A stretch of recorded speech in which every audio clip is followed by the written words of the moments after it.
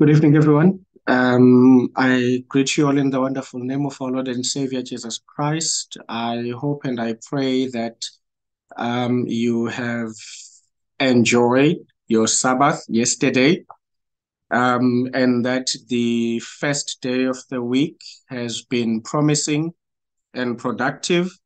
And it is my prayer and my hope that as you look into the new week, that God will be with you in the work assignments, life assignments. I pray that God blesses all of us with that spirit of excellence that He put into Daniel, Shadrach, Meshach, and Abednego to execute all our duties with the highest standard of excellence, and that the Spirit of God will prevail for you in your different work circumstances. Some may be working where the environment is not good. I like the book of Daniel for many reasons, but one of the things I like about it is it talks about things that are happening daily, but because we see it as an old Bible book, we don't relate. But if you look at the book of Daniel, it really deals with challenges that many of us deal with every day. Faith in the workplace. How do you deal with the sabotaging and jealous colleagues? How do you gain the faith and confidence of your supervisor or your boss? We tend to read the book and let me say, for the sake of not having better language, over spiritualize it. But what we don't realize is that it is a fountain. Some of us are working in very bad work environments.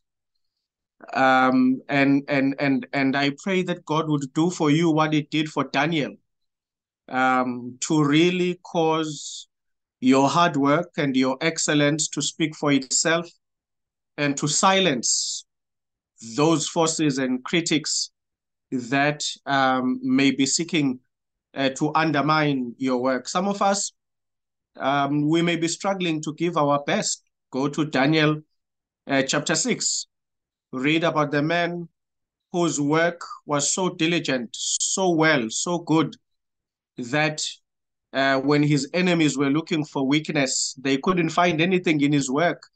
They had to try and see if they will find it in his God. But even there, they discovered there was nothing to take advantage of. So let the book of Daniel inspire you. If you are needing energy to pick yourself up and do better, some of us are working with evil colleagues. It's a reality of life. Daniel had to deal with it not once, where colleagues did not like him. And of course, my prayer is if your colleagues don't like you, it's because you are doing everything the right way.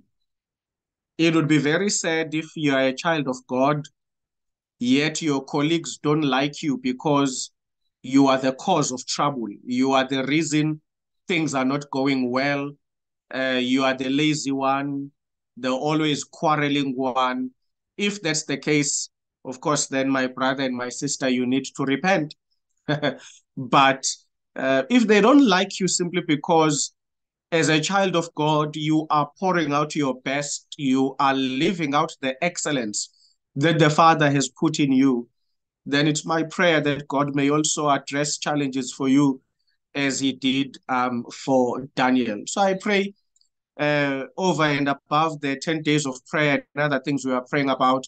My prayer for this week is that may God bless you with a very productive, very meaningful week, full of victories in spite of the difficulties that one may face wherever you are.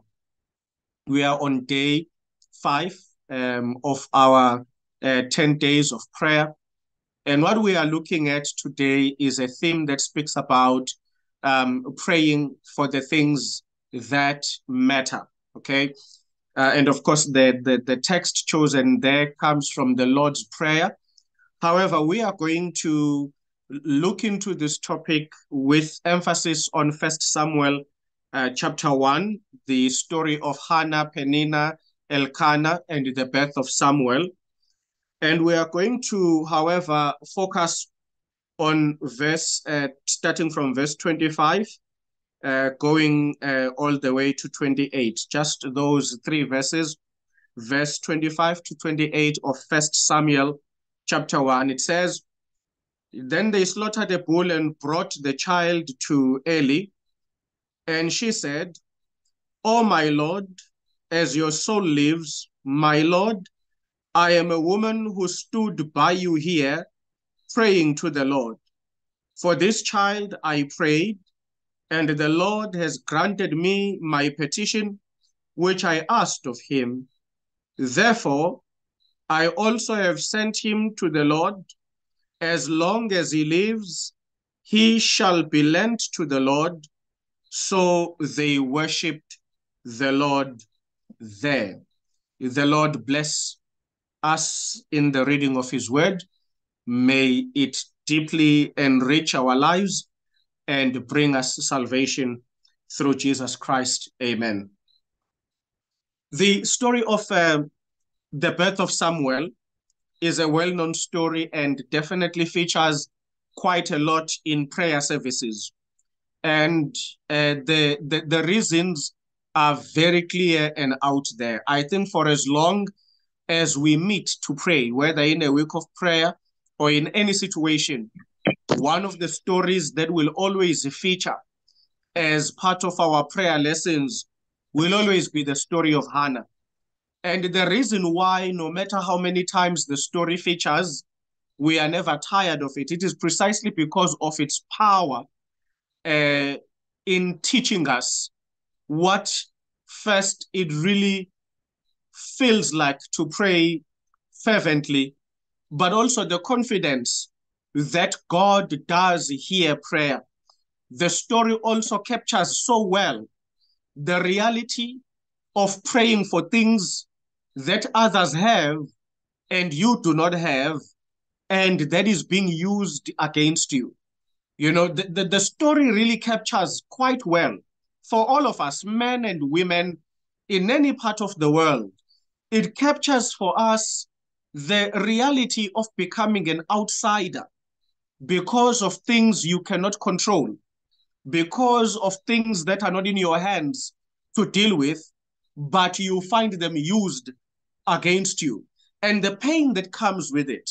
So many of us relate with Hannah in so many different levels whenever we read the story. As a minister and as a pastor, I cannot tell you how many times I have been asked to either preach on it or use it to encourage in a prayer session, or being asked to explain some of its elements.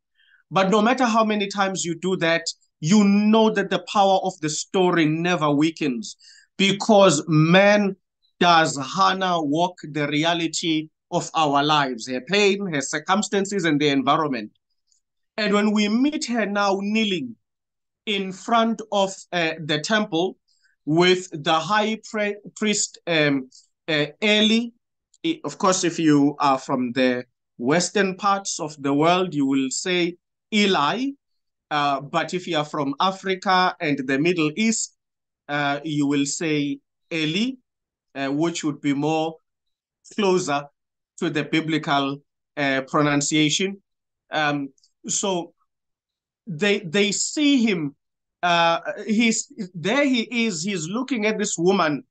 They're praying, and the power of that story, and I connect it to today's theme for me, is that, you know, when Eli sees her there praying, and the Bible, as it tells us, says she was praying. Her lips were moving, but words were not coming out. So he assumed she's a drunkard. That is why he rebuked her and said to her, "Woman, how long will you subject yourself to wine? Put away wine from yourself." You know, because obviously you're now doing embarrassing things. You are even drunk, mumbling here in front of the house of God. which is on its own sacrilege. And she then responds and says, "Oh, my Lord, I am not drunk with any wine, but I am a woman who is simply pouring out her heart to the Lord." And I think that's very important for a point of encouragement today. And allow me to stick to this story and to the scriptures in emphasizing something that is quite important. Beloved, prayer was not designed for God. God designed prayer for us. God doesn't pray. We need to remember that God does not pray. Who would he be praying to? Telling them what? God doesn't pray. Prayer is a communication line he designed for the human to speak to him through. So prayer is for the human. The human is praying to God. That's important because I think one of the things as I was preparing and going through the notes for today, I was a bit concerned with what was mentioned on day 5 by the authors, that we must not forget that prayer is about God. And here's my warning about that. Be careful of that statement, because prayer is supposed to be where the human pours out their heart to God, as Hannah did. And the fact that God answered her shows God listens when human beings pour out their hearts to him. The danger of wanting to remove how you feel when you pray is you may think you are praying when you are actually preaching to God. You are now sermonizing to God. The danger of wanting to be theologically correct when you pray is that you miss out on being real with God and you enter into some kind of a theological seminary with God. And now you are lecturing God about who he is, as if he doesn't know. God did not design prayer for us to tell him about himself. He knows himself. He gave us prayer for us to be able to connect with him. It's our opportunity. Ellen White says in Steps to Christ, and I absolutely love it. She says, prayer is as though one is talking to their friend. She says, when we pray, we do not bring God down to us, but he lifts us up to himself. And so that thing, that prayer is as speaking to a friend. Now, please understand me very well. If I've got a friend who has bought a new house and they invite me to come and see the new house, in that visit, yes, the first hour or two, we will walk around the house. They will show me, maybe they were building a house, now it's finished. They are showing me around. I am marveling. I'm saying, oh, wow, what a beautiful home that you've built. But I can't be saying, oh, wow, what a beautiful home that you've built for the whole 6-hour visit. Once I've congratulated the house and its beauty, we will then get into things that make our friendship. So the challenge with coming to God in prayer, wanting to sound theologically correct. So I won't bring a list. I won't ask, because I don't want to sound like someone who's always asking. Well, okay, so you've come to God. What are you going to do? No, I'm just going to praise him and make him the focus. Okay? So a whole 30 minutes you are kneeling, you are lecturing God about his goodness. But that's not what he designed prayer for. Look at Jesus teaching us how to pray. When he teaches us the Lord's Prayer, the first two verses are exalting God. From there onwards, we deal with the things people need from God. So please be very careful. God is not offended by people who come to him asking for things. He designed prayer so that people come and ask. But when we create the impression that people should hold back on their needs from God and should spend more time trying to sound theologically correct, it almost presents God as a narcissist who wants to hear us feed his ego about himself. Look at the Lord's Prayer. Yes, there's parts where we should worship, exalt, acknowledge who God is. But that's not the whole prayer. Once God is exalted, then the human must use prayer for what it is designed for.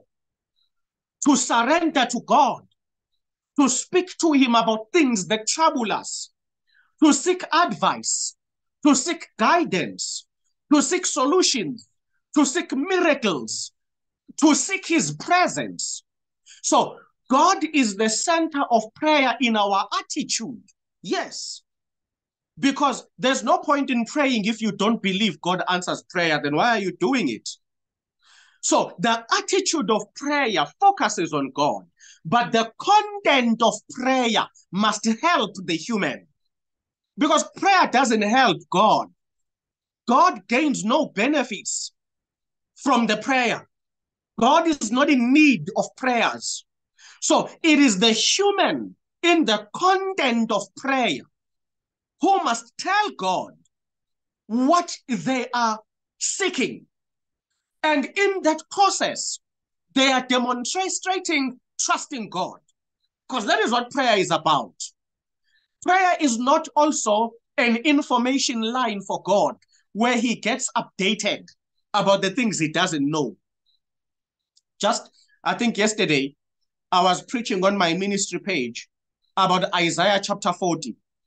God writing to the children of Israel about their exile in Babylon 100 years before it happens. He is already telling them that those who were in Babylon were not even born at the time of Isaiah chapter 40. But God writes to them, and the letter, in other words, will meet them in the future. By the time they were born and taken to exile, when they read the book of Isaiah, they discover God had already predicted 100 years ago what would happen and has written them a letter with how to manage their faith in the crisis until he delivers them. If God knows the future as the Bible demonstrates, then quite clearly, God does not use prayer to be updated about the things he doesn't know. No, on the contrary, God gives the human prayer as a platform of exercising faith and trust, as a way of saying, I know that this problem should not consume me as if I am godless. So I have come to talk to you, God, about it. And in doing so, I am demonstrating my faith that I know that all things are possible with you. And I'm asking you to quiet my doubt, quiet my fears, while you address this challenge that I have. That is why in 1 Samuel chapter 1, Hannah comes to pour her heart to God. Beloved, please hear me very well. I get concerned when I hear people being told to pray methodical, measured, surgically cleaned prayers. Because then it worries me what then is the point? If one is not engaging with God in the reality of their pain, you can go to Jesus, praying at Gethsemane. Father, if it is your will, take this cup away from me. That's real. That's raw. That's painful. And Ellen White says in The Desire of Ages, Jesus was brought to the point of sweating, sweat and blood because of the immense pressure he was under. That's the reality of prayer. Now,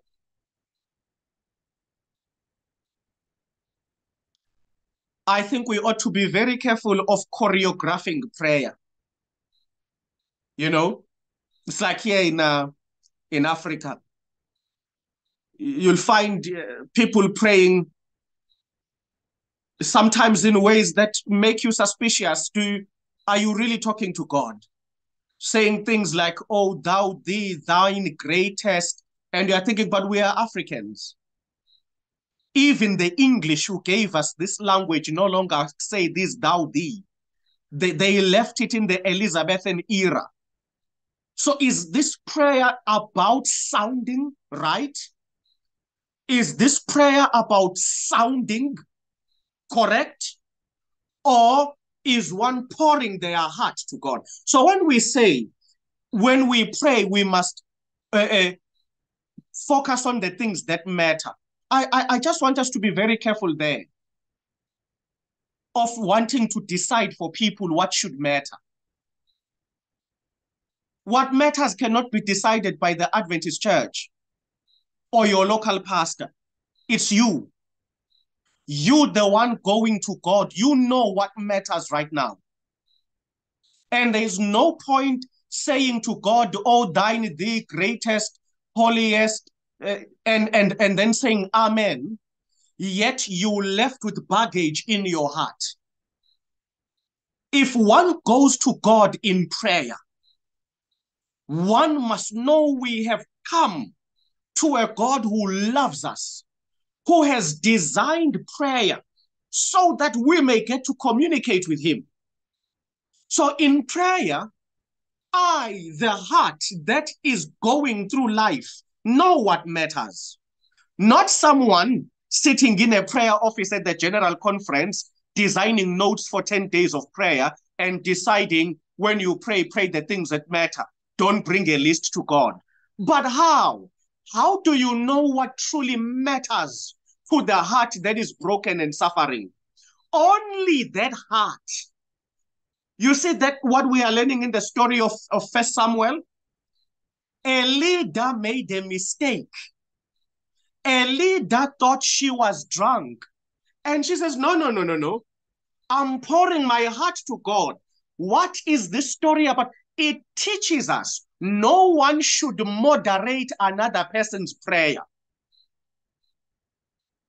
No one has been given by God the power of moderation. Oh, you are praying okay. Oh, yes, your prayer sounds like it has all its priorities in order. Very good. Yeah, let's tick that box. No. Every human must come to God in faith and in confidence that the God I am praying to will hear the things that matter to me. And Romans 8, powerful, powerful verses.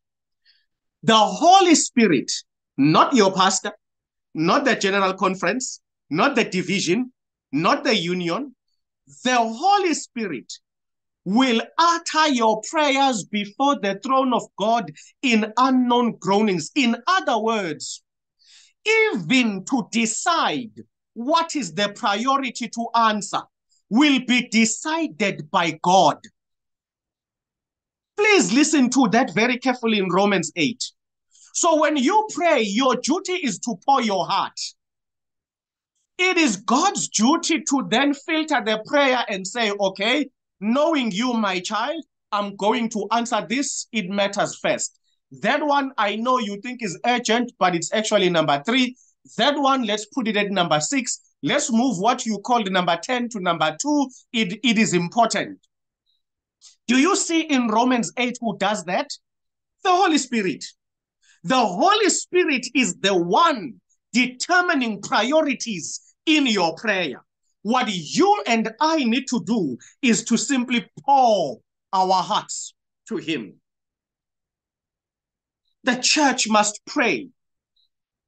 But I find that we discourage people to pray when we are trying to monitor them, moderate them. We make prayer complex and difficult. Like now you must just have a theology degree just for praying, so that your prayer must sound right, orderly, priorities. No, no, beloved, no, beloved. Nowhere in the Bible does God say your prayers are unorderly.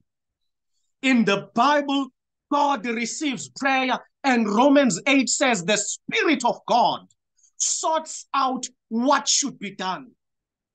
Why? Because the one praying has trusted their God. Now they have left it to the God who loves them to deal with it. The priority of prayer is very simple. Trust the God you are praying to. Trust Him and tell Him everything. Pour your heart to God when you pray. Give Him everything in prayer. Give Him praise, give Him worship, make requests, cry, tell Him where you are upset, tell Him where He confuses you. Give Him your heart in prayer. Because prayer is not designed for God. Prayer is designed for us. It's not God who needs prayer. It's us who need to pray. So we need to use prayer effectively. When we are praying, it should just come out clean that we are using the avenue that God has given us. When we pray, give God all that is in your heart. He wants to hear it all. From worship and exaltation, anger and disappointment, confession and repentance, confusion, all of it. It is His divine prerogative to then sort out what are priorities. If the human can sort out the priorities of prayer, why pray? The human has already done it. The human no longer needs God. The human is now proven to be capable. But remember, part of praying is the surrender and the humility to admit to God that I cannot do this on my own.